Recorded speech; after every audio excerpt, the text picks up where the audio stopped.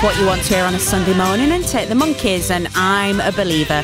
This is Radio 2 on the BBC Sounds app on your smart speaker and an 88 to 91 FM.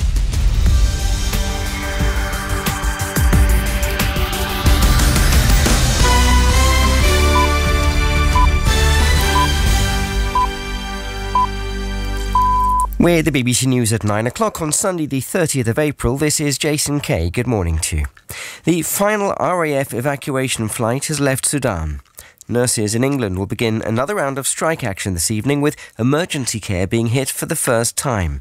And people watching the coronation will be invited to join in by pledging allegiance to the King. The nurses' strike in England could hit emergency care for the first time when the latest walkout begins at 8 o'clock this evening.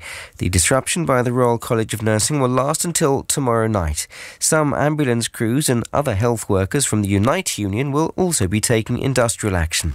Doctors are warning about the added pressure on already overstretched A&E departments.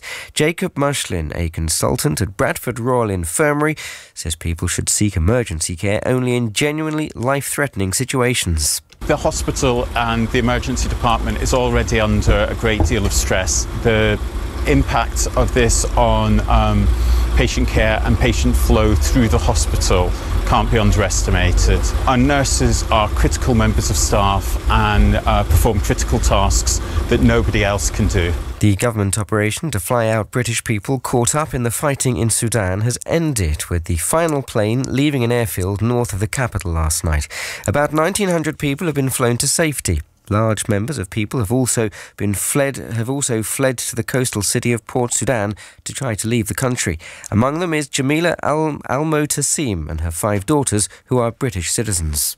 The city is overcrowded with foreigner people, all nationalities. You can't find a room.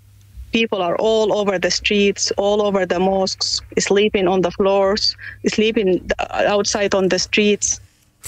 People watching the coronation on Saturday, including television viewers, will be invited to join a chorus of millions to swear allegiance to the King. It's one of a number of changes being made to the ceremony, which will see the King pray out aloud and non-Christian faith leaders and women bishops participate for the first time.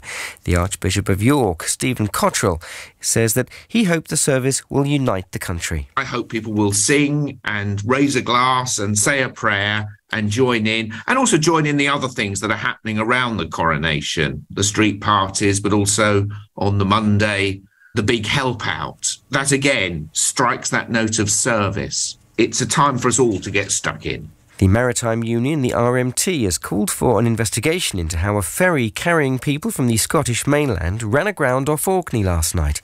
Smoke was detected in the engine room of the MV Pentalina, and the ship was said to have started taking on water. 60 people on board were rescued. The Guardian has apologised to the BBC's outgoing chairman Richard Sharp and to the Jewish community after publishing a cartoon which has been accused of being anti-Semitic. The newspaper said the drawing hadn't met its editorial standards. On Friday, Mr Sharp said he was standing down because he'd failed to declare potential conflicts of interest. Ione Wells reports. The cartoon depicted Mr Sharp holding a box marked Goldman Sachs, where he used to work, containing what appears to be a puppet of the Prime Minister and an animal resembling an octopus. One Jewish group said the tropes fell squarely into an anti-Semitic tradition. The former Cabinet Minister Sajid Javid said he was disappointed to see such tropes in The Guardian, while the former Labour MP Ian Austin described the cartoon as anti-Semitic and said the paper should be ashamed. The Guardian has apologised to Mr Sharp and removed the cartoon from its website.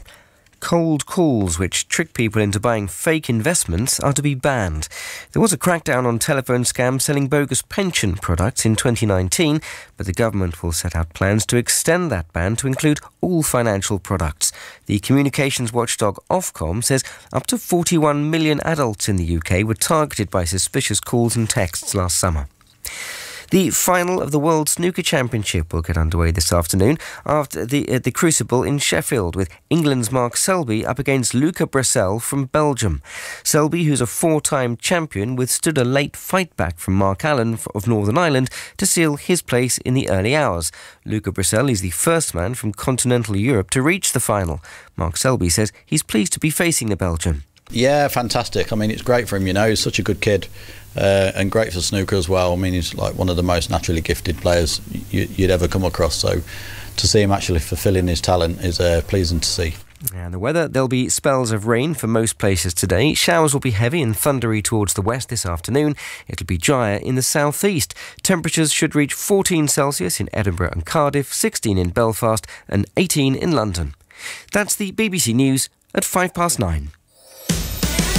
Thank you. Eve Wright, Sunday Love Song. It's me, Eve Wright. Listen live on the BBC Sounds app. BBC Radio 2. Good morning. Steve Wright.